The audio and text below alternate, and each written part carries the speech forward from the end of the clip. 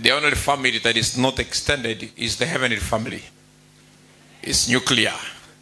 All other families are extended. In heaven, we don't have a grandfather. We don't have cousins. We are all brothers and sisters. Amen. Amen. I'm happy to be here. Praise God. It's a wonderful family that to belong to. It's a powerful family. God has been so gracious to us. He loves all of us, and He's here for us. And this morning, I want to take a few minutes to respond to particular questions that have been raised by individuals. After I posted a video about 2-3 weeks ago on why churches that don't perform miracles should close. I have received a few questions from people, and I want to respond to one particular question of an individual that I asked. And I'm not going to respond to this in Kiswahili, so because this individual does not come from a Kiswahili-speaking country, comes from an English-speaking country. And he asked a very simple question. Why are these non-miracle performing churches not performing? Why? From the Bible, you can be able to see clearly that we are supposed to be agents of the miracles. We are supposed to be performing. If you are a follower of Jesus, then you will do what He did. And you can do more. And He was asking from John 14. You see? And verse 12. The things I do, you also shall do. And even greater than this. Then this individual asks a very simple question. Why are these churches not performing miracles? What is the hindrance? Why are they not performing? And within this week, last week, I encountered a video of an American preacher who said that in Africa, every miracle we do, we fake. That the miracles that happen in Africa, they are all stage managed. But of course, I was extremely annoyed last Sunday with him. Because in all of my life, I have never listened to a foolish American. That was my first encounter. This is what this individual is asking. Why are they not performing miracles? And the answer is simple. It is not possible for anybody to perform a miracle if God is not with you. Very simple. If God is not with you, it is not possible for you to perform a miracle. Every individual that performed miracles is because God was with them. The scholars of the days of Jesus had done elaborately some kind of study, and they knew that nobody can do miracles if God is not with him.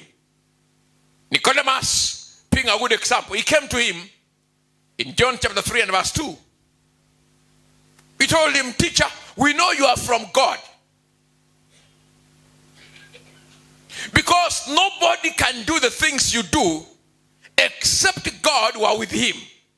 Nobody can do the things that Jesus does, the kind of things, if God is not with him. While I agree that it's not every miracle that comes from the God we serve, but every miracle comes from some kind of God. Even the devil cannot purport to be doing a miracle without himself calling himself a God.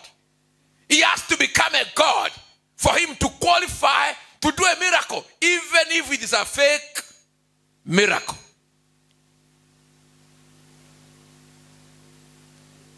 The devil does, and his prophets do those fake miracles because they have now qualified themselves to be called gods.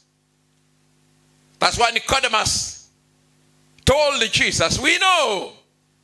Praise God. Please tell your neighbor, now we know that no miracle can happen without a motivating God. Are you there? There must be a God behind a miracle. So Nicodemus told Jesus, according to our study as scholars of the day, we know. I don't understand how come people in the world don't know that miracles happen because God is with a man. Nicodemus knew. They had never seen any miracle, but according to their study, they knew that the kind of things that Jesus does only happen when God is with a man. Praise God. Hallelujah. And in this church, God is with us. Have you ever received a miracle? Because God is with us. Are you ready to receive another? You will receive. He's with us. Hello? Who is with us? And God that is with us is called Emmanuel. God is now with man. And I'm happy to announce that you can locate him in this chapel. This is one of his dwelling places on earth. It's called the embassy of the kingdom of God. Jehovah is here. Amen. Every time you enter these gates, enter expectantly, because by the time you leave, you are living loaded with a miracle in the name of Jesus. If your amen is louder, it means you are well prepared for the miracle. Some people think we are shouting like madmen, but I know some people here today, they are receiving a miracle as they go home. Please be seated. Hallelujah. Hallelujah. If God is not with you, do not expect a miracle. When you start the Bible in the book of Acts chapter 10 and verse 38, it says, and how God anointed Jesus of Nazareth, that he went everywhere doing good and healing the sick. Why? Because God was with him. Because God was with him. If you have never seen a miracle, that is an indicator of the absence of God. But if you are a recipient of a miracle, you are witnessing miracles, it means God has not abandoned you. You are not alone. And even this week, if you believe in what I'm saying, you are going to be surprised by a supernatural occurrence. It's a miracle church. Hallelujah. Hallelujah. Sit down, please. When you start the Bible in John chapter 8 and verse 29, Jesus said, God has not left me. I have never been alone. He's always with me, because I do things that please him. Let me tell you, one of the things that pleases God is not just your character. It is your willingness to experience the miraculous. Praise God. Jesus says, God has not left me because I do things that please him. Not I behave in a manner that pleases him.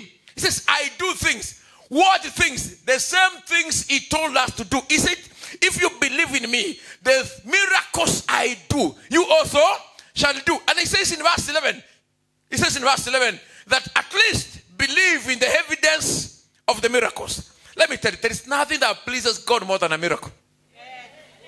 But there is nothing that pleases God more than a miracle. That's why the Bible says, without faith, God cannot be pleased. What is the work of faith? To perform miracles.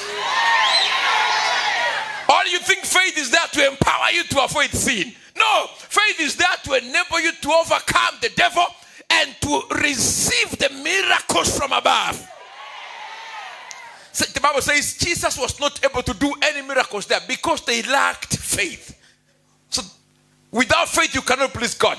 The things that please God are the things produced by your faith. The Bible says, my Father has not left me because I do things that please him. And you don't find out what kind of things Jesus does. What are the things he does?